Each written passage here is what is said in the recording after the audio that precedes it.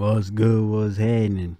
Patrick CC, the late nightmare of Jimmy Fallon. There's an undeniable sincerity that emanates from Jimmy Fallon. He's not just a talk show host, he's a friend you've known for years, inviting you into his world with open arms. Since his late night debut in 2009, Jimmy has almost unanimously been loved by fans and celebrities, but not anymore. The people closest to Jimmy, the ones he relies on the most, have come forward to reveal that his actual character behind the scenes is the total opposite of lovable and genuine. Erratic.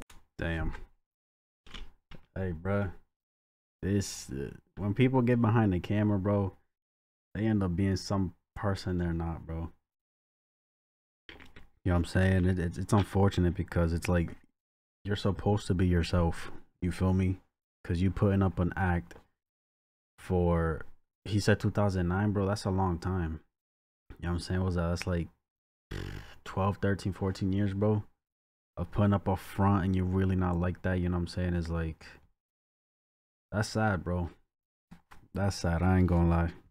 Behavior, outbursts, intimidation, avoid eye contact. Nobody told Jimmy no. These quotes don't sound like the unapologetically joyful Tonight Show host we know, but these revelations might not be shocking to some. As many people have speculated, Jimmy's nice guy persona is entirely fake. More specifically, his fake laugh. You can't Jimmy, here's... Oh my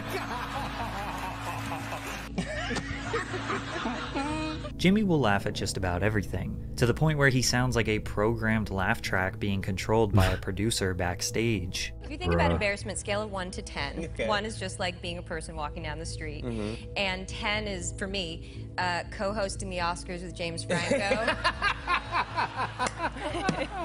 Without letting Ann mention why this was embarrassing, Jimmy just bursts out into laughter when there was nothing funny about what she said. And then he tries to connect my my right foot to my left arm, and he's trying to connect them like this, and I'm in such pain. I go like that, yeah, and his belly goes in my mouth. Even Ryan Gosling looked at Jimmy confused as to why he was laughing so hard. They both play it off awkwardly because they quickly realize this is harmless and it only makes them look better or funnier. There's no point in calling him out, but Taylor Swift wasn't having it. The VMAs are coming up August 24th, and they're saying, I heard that Taylor Swift will be performing. Can you confirm or deny? I mean, we've had a really good time today. Taylor? Taylor? See where I'm going with this at least. Nobody ever listens to me. Oh my God. Thought. Oh my God. So what I was saying is You're not even looking at me. Because I'm trying to think of what to say next. If he isn't interrupting them with laughter, he is interrupting them with other pointless talking. Taylor Swift's frustration was a little more obvious. I ain't gonna lie, bro. I've always found these type of like shows a little weird, bro. You know what I'm saying? Because he's not the only one who has a show like this. You feel me? It's all fake, bro. It feels fake. Than David Spade. Carson wasn't even the first one, but I squeaked on. You did stand up. When I did, I'll tell the story. When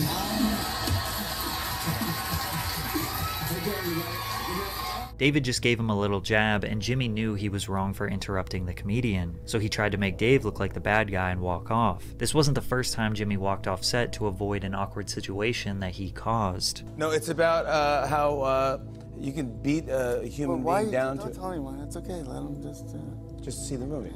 Or not. Or not. You know what the movie's about, kind of, right? Yeah, so you don't need me. You don't need me. No, do it. You don't need me. No one needs me. It's fine. Okay.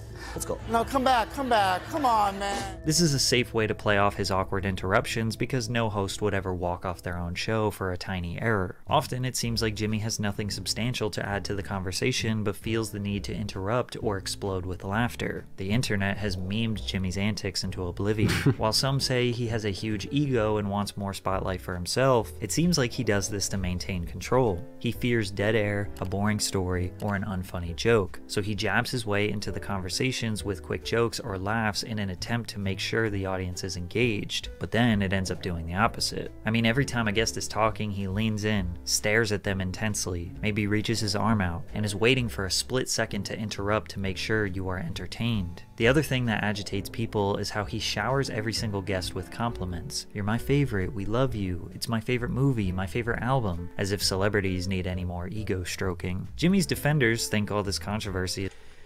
Oh man, that ego shit, bro. That ego shit is something. Is ridiculous. Should he not laugh? Just sit there and be awkward? His show is supposed to be fun. He just wants his guests to be relaxed and confident in front of a live audience. This can definitely explain his overreactions to guests winning his minigames. Sounds like a poodle. Yeah. A labradoodle.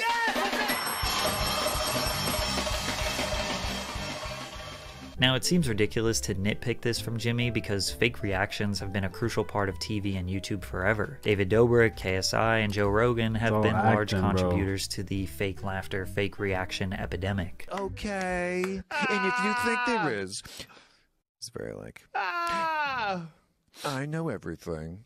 I kind of do agree with a lot of what he said. What the fuck is going on? Jimmy is a people pleaser and just wants to make everyone comfortable, bless his heart. That laugh does the opposite to me. It feels like he's hiding something. And Jimmy may be hiding something, a lifetime of alcoholism. And the reason he began drinking may shock you. But first, a word from our sponsor, Underdog Fantasy. Underdog Fantasy is the easiest. Sign up with code PatrickCC today to take advantage and win some money. As a teenager, Jimmy was obsessed with Saturday Night Live. The program had been running for nearly 2 decades, and Jimmy was fully immersed, insisting on watching the program alone in pure silence because he hated unnecessary commentary from others. Although he could only see the clean parts his parents taped for him, Jimmy didn't miss a single sketch or punchline and remained devoted to learning as much as possible. Ironically, his parents didn't want him watching adult humor sketches, but they would let him drink alcohol while watching. As long as I wasn't doing anything at night, I'd just sit by myself and I would have a 6-pack of Pabst. I don't know if I made it all the way through the 6, but I'd just sit there and watch the show and tape it. He and his sister Gloria reenacted sketches with friends before Jimmy discovered a talent for impressions, often impersonating actor James Cagney and comedian Dana Carvey. I was one of those kids who, if I hung around another kid for an hour, I was that kid. Fallon said, "It was weird. I'd come home and I'd do his type of humor, his type of mannerisms, and my mom would say, 'Okay, Joey, you want dinner now?' Because I'd be acting like Joey Gonzalez." From a young age, Jimmy was an imitator, instinctively copying and mimicking things that he thought were funny instead of having the drive to produce his own material, which was an early sign of being the perfect late-night television host. Through hours of meticulously studying various comedy and musical routines, Fallon continued working on his craft and established himself as a performer at Saugerties High School, appearing in most stage productions. It was a rush. I think it was the rush of getting a reaction. Maybe it's acceptance. Maybe it's a thing where you're pleasing somebody. I want to be friends with everybody. And if you make a joke and everyone laughs, you're like, that's it, I scored. That's what I thought making a friend was. You just feel like people liked you. So maybe it was that. Acceptance.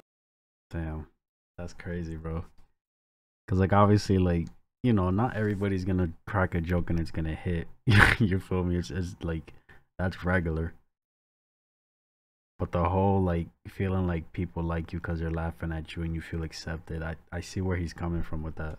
It seems like Jimmy's people-pleaser mentality has been in full effect since his youth. His obsession with Saturday Night Live carried on throughout his time at St. Rose College in New York, skipping parties and events so that he could watch SNL as it aired. Fallon lived for the weekends when he would regularly board buses from his aunt's house in Fort Hamilton to perform stand-up comedy sets at Caroline's on Broadway and Times Square. On stage is where Jimmy felt most at home, and his urge to make audiences laugh couldn't be ignored as he dropped out of college in 1995 to move to Los Angeles, California to pursue comedy full-time. He secured a manager who got him very minor roles in comedy films like Father's Day and television sitcoms like Spin City, but it didn't matter because his dream wasn't to become an actor. Jimmy remained fixated on joining Saturday Night Live. After 2 years of working on his sketch comedy and improv skills with the Groundlings, he took a leap of faith and auditioned for SNL, but bombed. This career setback could have killed his dreams as a comedian altogether, but his obsession with SNL wouldn't let him give up. When he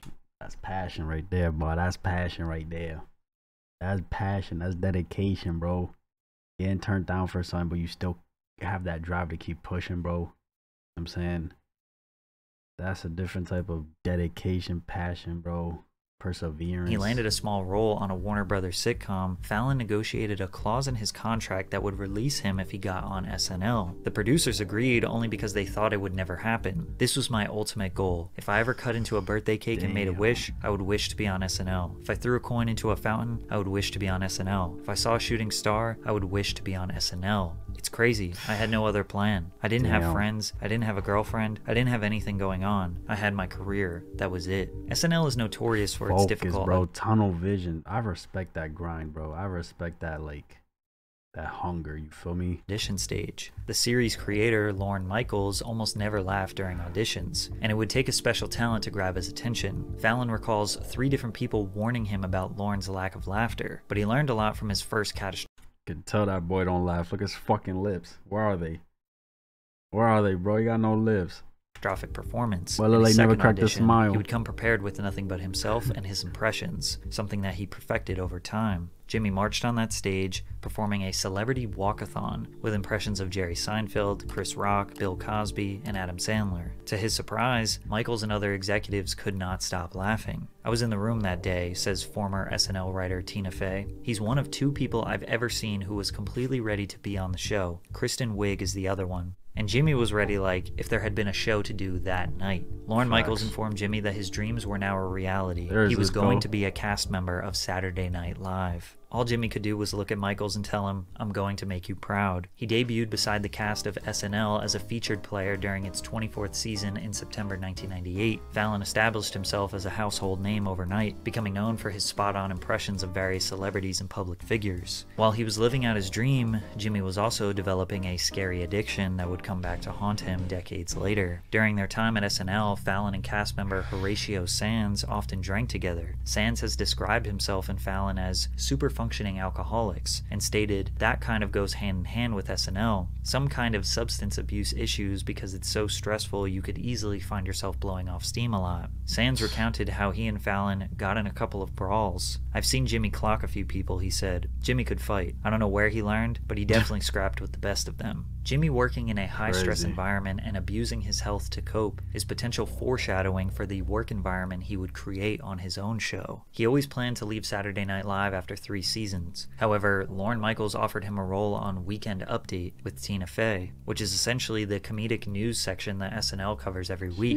Unfortunately, Jimmy also developed a negative reputation on SNL as somebody who can't hold in his laughter. At first, it was an innocent mistake that began in the famous More Cowbell sketch, when Will Ferrell wore a tight shirt that caused Fallon to break character. Every cast member was laughing during this skit because, well, it was hilarious. But that moment opened a revolving door of cast members intentionally trying... Bro, it's hard to hold... Yo, it's hard to stay in character when shit... It's hard to stay in character sometimes, bro. You know what I'm saying? Like, if some shit funny and you notice somebody laughing, you just gonna laugh, bro. That shit contagious. To get Jimmy to break character, and he did break character a lot, interrupting the punchlines and comedic timing by laughing and giggling. While some thought it was hilarious, others found it insensitive and believed he was attempting to steal their spotlight and make the sketches about himself. Lorne didn't like it. The writers didn't like it. I'm not trying to do it on purpose. I'm trying not to do it. But sometimes it just got insane. I couldn't hold it in. It was just so much fun. I ain't gonna lie, bro. I'm the type of person where, like, if everybody's laughing and shit, and like after a minute or two everybody stops laughing, I'm gonna be the one still laughing about it, bro. I am that person who laughs 5 minutes after a joke or something has been done and said, bro. No cap.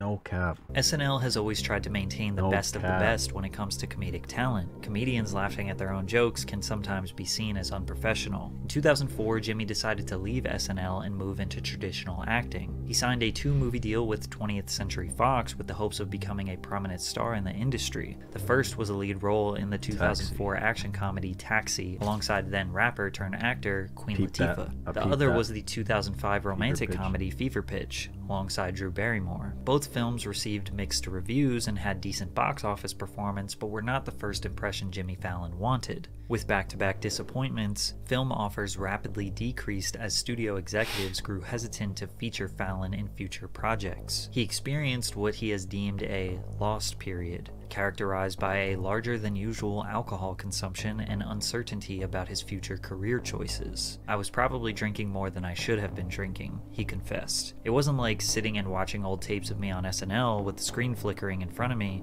I was like, I can't figure out what I want to do." Fortunately for Fallon, the man who gave him his dream job at SNL was about to save him once again, as the host of Late Night had an opening in 2009 after Conan O'Brien was transitioning to The Tonight Show. But Jimmy didn't make the best first impression. Many quickly realized that Jimmy wasn't edgy or dark enough for late night comedy. GQ claimed Jimmy was too cute for late night audiences used to hanging out with the— Bro, I'd like, just hearing all this, right? I'm just like, bro, why are they so fucking like nitpicky in these industries? You know what I'm saying? Especially in like the act and music industry, bro. Like, why do motherfuckers gotta be so nitpicky with shit? You know what I'm saying? Because like this is him. This is who Jimmy Fallon is. You feel me? So it's like y'all pretty much expecting a lot from these people. It's like, I don't know, bro. You know what I'm saying? I don't know. The snarky cool crowd, suggesting he was too corny. "Yeah, the cool crowd was always beyond my grasp," he admitted. Late Night with Jimmy Fallon premiered on NBC in early March 2009. The series immediately outperformed CBS's The Late Late Show with Craig Ferguson by 500,000 viewers. Sheesh. Fallon also garnered more viewers than his predecessor, Conan O'Brien. Late Night with Jimmy Fallon was one of the first late night talk shows to embrace social media and use it as an integral part of the show's engagement with its audience. Jimmy was able to connect with the youth who weren't watching TV at midnight in 2012 by regular uploads to YouTube, particularly comedic sketches and challenges with their favorite celebrities. "I got these tickets to the One Direction concert." Ew, I love One Direction. Do you have an extra ticket? Yeah. Many of these videos amassed millions of views, but it was nothing compared to the dominance he would have on The Tonight Show. In early 2014, Jimmy Fallon transitioned to NBC's The Tonight Show, where he had big shoes to fill. From Steve Allen to Jack Parr to the iconic Johnny Carson, who stamped the show's legacy for 30 years, then Jay Leno and Conan O'Brien, it was now Jimmy's job to lead the most popular late night show of all time. He debuted to a staggering 11.3 million viewers. 11. And despite all the alleged fake laughing, overreactions, interruptions, and being too corny, he dominated late night television. The show averaged 3 to 4 million live concurrent viewers throughout the years, but also embraced social media with their YouTube channel that has amassed 30 million subscribers. With multiple videos and the hundreds of millions of views, a lot of Jimmy's segments mimic the format of YouTube challenges. Many of you have never even watched Late Night, but have seen tons of The Tonight Show's YouTube segments, such as Lip Sync Battle. He's not lying, because everything I watch involving this shit is on YouTube, bro. He's not lying.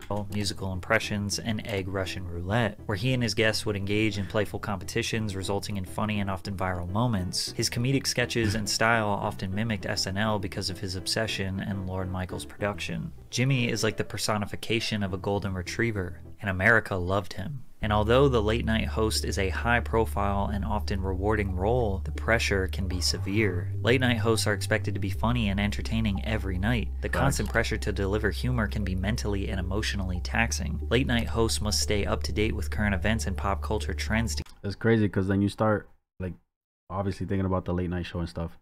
Now you start to think about podcasts. And like, I feel like nowadays you got to stand out. Especially if you're the host, you got to stand out in some way, shape, or form. You feel me? But I feel like with podcasts, you have more freedom and more freedom with everything. You feel me? Like what you say, what you do, how you present yourself, how you hold yourself and stuff like that. Pretty much being yourself. I feel like with podcasts is it's more free nowadays, I feel like. To keep their material relevant, which requires continuous research and adaptability. The aspect of balancing multiple roles can also be demanding, as late night hosts are not just comedians, they are also producers, writers, and and often performers in various sketches and segments. Coming up with fresh and original content night after night can be creatively exhausting, as hosts must continually innovate to keep their shows interesting. Meanwhile, late night shows are often live or recorded in front of a live audience. This leaves little room for mistakes, and hosts must be prepared to handle unexpected situations. Therefore, late night hosts are very much reliant on their staff to help with research, writing jokes and sketches, making sure there are as little errors as possible. These writers and employees are Jimmy's lifeline. There is no show without them, and he made a crucial error on May 1st, 2023. I wouldn't have a show if it wasn't for my writers, and I support them all the way. They got to have a fair contract, and they got a lot of stuff to iron out, and hopefully they get it done. If there is a strike, do you go dark? If there's a strike, yeah, I think we will. Yeah, I think we'll go dark. Whatever I can do to support the guild. I am actually in the Writers Guild as well, so yeah, I couldn't do the show without them, and I support my whole staff. Although Jimmy says he will support his writers no matter what, his staff says otherwise. As one of his employees took to Twitter to write, he wasn't even at the meeting this morning to tell us we won't get paid after this week. Jimmy Fallon, please support your staff. Had fun bowling with you last week, but a party won't pay my rent. I'm sure many of you have heard about the 5-month-long writer's strike in Hollywood that just ended, and the reason for the strike— Yo, facts, bro. I've heard of it, but I didn't get like into detail. Like, I don't know much about it. I just knew there was like this was going on. You feel me? Writers Guild of America on strike. I hope Patrick explains this a little bit, you know what I'm saying? Sure, many of you have heard about the 5-month-long writers' strike in Hollywood that just ended, and the reason for the strike is quite simple. The Writers Guild of America is the joint efforts of 2 different American labor unions representing thousands of writers in film, television, radio, and online media. Writers are the backbone of Jimmy Fallon and all of Hollywood's content. Without them, there are no jokes, no scripts, no stories, nothing. Yet somehow, they are the least compensated, with most of them earning below the poverty line in salary. Writers make a bulk of their earnings through residuals, which is a percentage that gets paid out to them every time a movie or show is streamed or syndicated in the future. But Hollywood executives restructured the industry during the streaming era, so these writers get basically nothing after the content is uploaded. And the studio— So shit, bro. So fucking shit. That makes me think of like producers, like music producers. You feel me? Like you got for example, Drake, right? Hit after hit after hit. Man's is well known, loved, all of that, right? But people overlook the producers, bro. The people who make the beat, who mix it up and make it sound like the final product. You know what I'm saying? So slept on, bro. Studios are profiting tens of billions, while the people who are actually creating the ideas from scratch are on food stamps. So Jimmy saying he supports his staff no matter what, but not increasing their salaries to a livable wage, had them pretty pissed off, which led to a Rolling Stone article that contacted over 50 Tonight Show employees, revealing what Jimmy is really like behind the scenes. Although many praised Fallon for his immense talent and comedic gifts, nobody spoke on record or had positive things to say about working on The Tonight Show. Interestingly enough, 3 employees who originally worked on late night claim a dramatic and ugly shift in working environment occurred once they transitioned to The Tonight Show. People that worked under them felt this pressure that if you made one mistake, you were gone and would be easily replaced. And that right there is why people should be out here, you know, trying a hobby or side business or just anything, bro. Because you are replaceable like this. It don't matter how good you are or something. One little fuck up and you're gone, bro. You could be the best writer there is, best producer, all of that. You're the best. You're the best. And one little fuck up can get you fired, bro. Get you gone.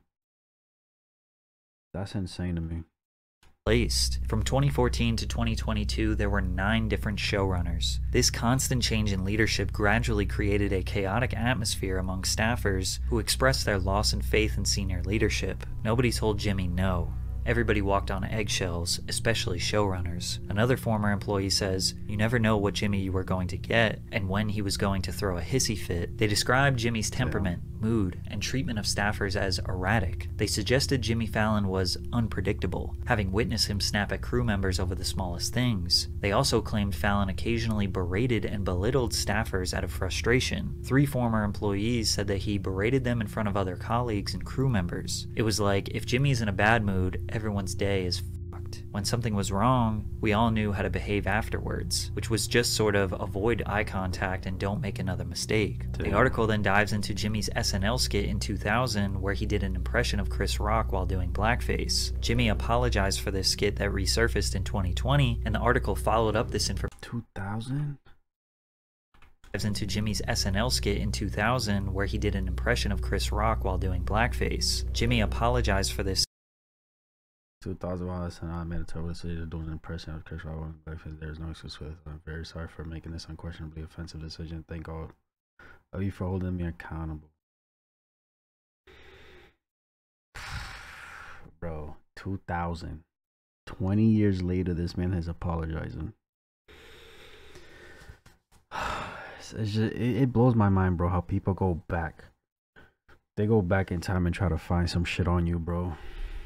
Skit that resurfaced in 2020, and the article followed up this information with an employee alleging that the staff tried to sweep this controversy under the rug. A black employee claims that showrunner Granite Benderman kept asking them, "What is going on with your hair?" trying to paint the picture of a racist environment behind the scenes at The Tonight Show. Employees claim that they experienced deteriorating health effects due to the environment, hair thinning, extreme weight loss. Mentally, I was in the lowest place of my life. I didn't want to live anymore. One longtime employee says they never reported their issues to HR because early on in their tenure at the show, they saw colleagues of theirs attempt to speak to human resources representatives and subsequently got fired from the show. They don't protect us.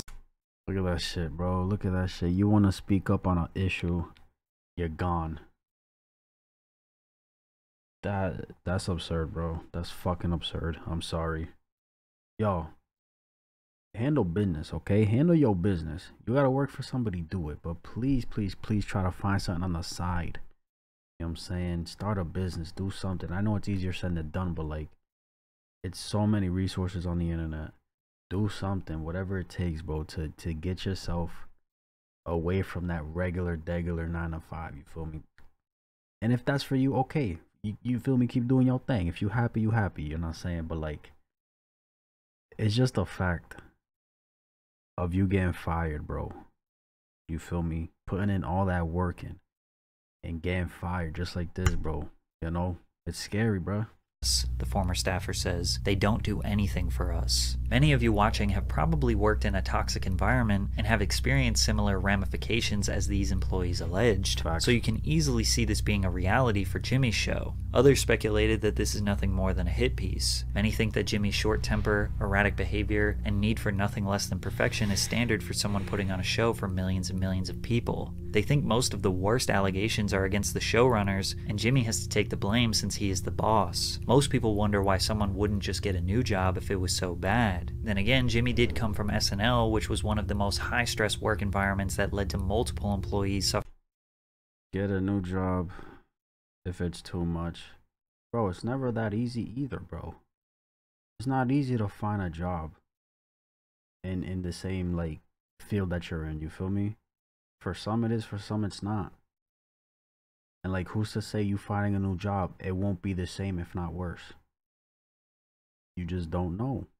Suffering from substance abuse issues. So it's not that hard to believe that he could have created a similar environment thinking it's just show business. However, after Rolling Stone published the article, Fallon apologized to staff members in a Zoom call. "It's embarrassing and I feel so bad," Fallon said, according to 2 people who were on the call. "Sorry if I embarrassed you and your family and friends. I feel so bad I can't even tell you." We don't have the full apology, so we don't know if Jimmy is accepting blame for all of these allegations, for just a few, or if he is just following the command of his PR team to avoid the same outcome as Ellen.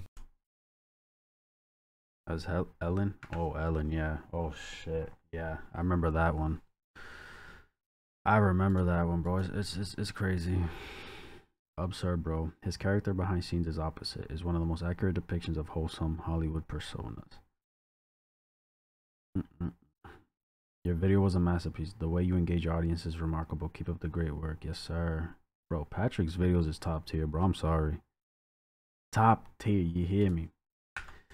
Yeah, bro. It's scary. It's scary being in a workplace and just even thinking about getting fired. You know what I'm saying? You can do everything right. Everything on point. Bar for bar. task to task. You feel me? Like everything's perfect, damn near, quote unquote, and you could still get fired. You know what I'm saying? That shit don't sit right with me. That don't sit right with me, bro.